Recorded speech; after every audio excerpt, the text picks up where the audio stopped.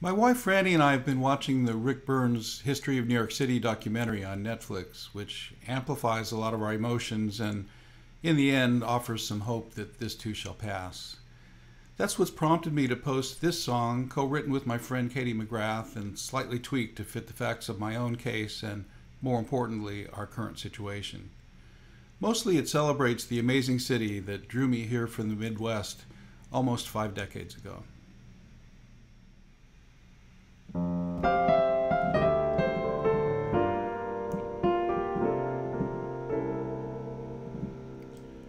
I arrived here many years ago, and I'd like to share some things I know about local quirks and superstitions, urban myths and suppositions about this archipelago.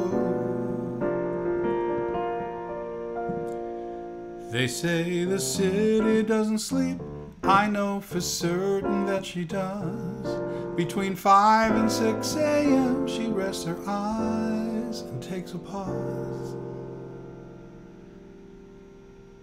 All is silent in that moment at the start of a new day. We stretch and yawn and get it going, dance the New York Dawn Ballet. And I love the odd things in Manhattan.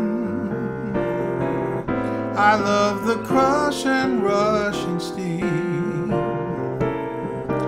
Never imagined this could happen, but it's still my American dream.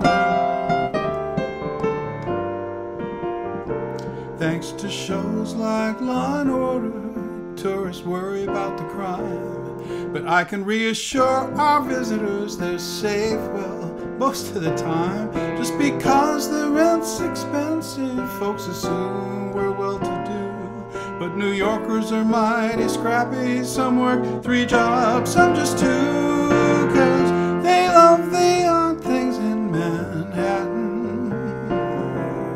They love the crush and rush and steam. It took some time for understanding, but it's still my American dream. Some question if New York attracts the loons or makes them so. In my opinion, it's the former. If I were nuts, that's where I'd go. There's a spot for everybody, straights and gays, lefts and rights.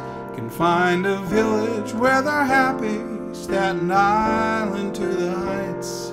We prefer our pot unmelted, we defend our ethnic flair. Our variety's much cooler than you'll find most anywhere. And I love the way New Yorkers frolic, and every way they make the scene. You might not call it bucolic, but it's still my American dream. Still my American